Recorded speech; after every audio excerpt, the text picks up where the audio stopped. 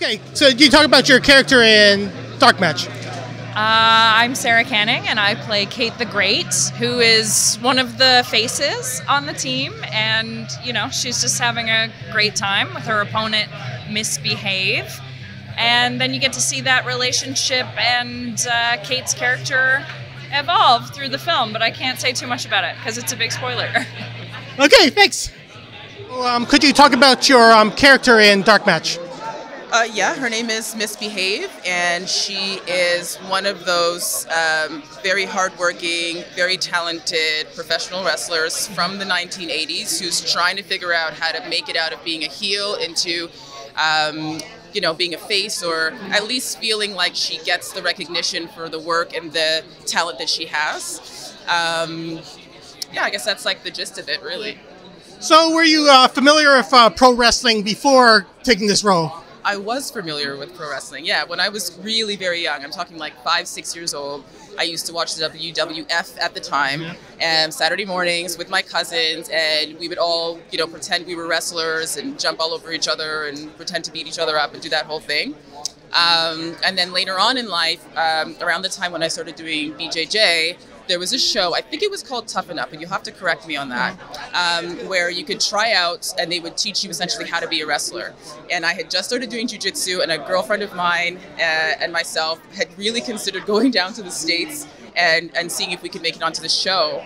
And I think I just chickened out. I don't, you know, it just seemed like such a leap. And also taking bumps just looked absolutely terrifying, which I'm very happy to have had the chance to learn to do on this movie. But at the time I was like, oh, I don't think I can do this. So I stuck with jiu-jitsu.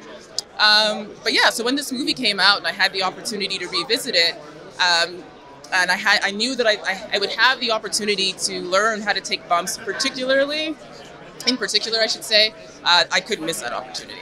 So we're training for the wrestling scene's hard?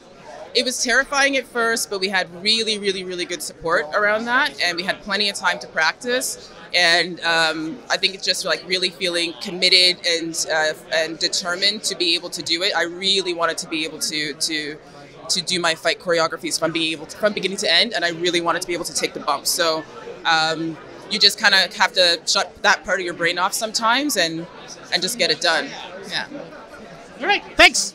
So, talk about your character in Dark Match. He's one of the darker characters of the film, part of the cult that drags the boys in, and then we have our way with them. So, you look like you might be a wrestling fan. I am a big wrestling fan. Yeah. Oh, I've worked with. I'm collecting the wrestlers. I've worked with Stone Cold Steve Austin, Mick Foley, The Miz, Big Show, Kane, and now I can add Chris Jericho to my resume. One of my favorites. So how was it working with Jericho? Amazing, amazing. Constant professional, scary as hell, and badass right till the tilt. Okay, all right, thanks. Thanks, man. So what inspired you to do like a pro wrestling horror film? Just going to wrestling matches and seeing how much wrestling events are in a way like a cult. The fans are out of control. The storylines are really engaging. And I was just at one particular wrestling event in my past, and I remember thinking, this is crazy. Everybody here is crazy. And if you're not crazy, you're crazy. So I just fell in love with wrestling, and being a horror guy, I thought I'd love to blend the two ideas. So were there any particular films that you were influenced by? A lot of films influenced me. I would say nothing specific and obvious, but I was definitely influenced by things like Bloodsport, you know, just for the idea of like a bunch of people fighting. Weirdly, I was watching Mandy a lot when I was writing this, so I think that for sure was maybe an interesting influence to the film. But no, I just love weird genre mashups. Yeah. And well, okay, so the casting of Chris Jericho.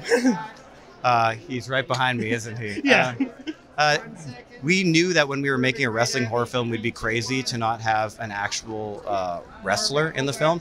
And luckily, we didn't just get any wrestler. We got wrestling superstar Chris Jericho. So I feel very blessed that not only did I get to make the movie, but we got to get him in it.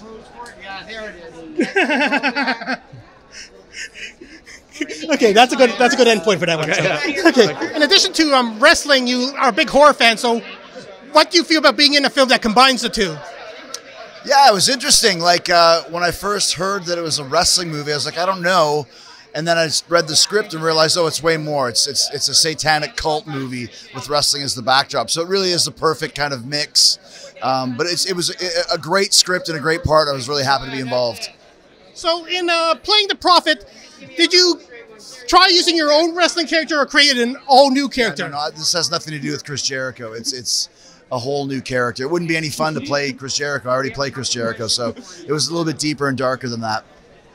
Okay, so how was the experience making the film? It was great. It was cold. It was December in Edmonton, and I remember just how freezing it was filming it. But you know, and that's the thing. You do the movie, 18 months ago, you kind of forget about it. So I'm really excited to see what the final product is. And like I said, I know we had a blast making it, and I think it turned out amazing as far as what we filmed, what we got on camera. And I'm really stoked to see it with a crowd. I mean, that's what movies are meant to be seen, with other people. So it's perfect to be here at Fantasia Fest and have our world premiere in such a prestigious event.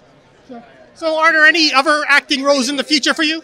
Yeah, there's lots of stuff going on. It's been a pretty good couple years for the different parts that I've had a chance to play. So it's exciting, man.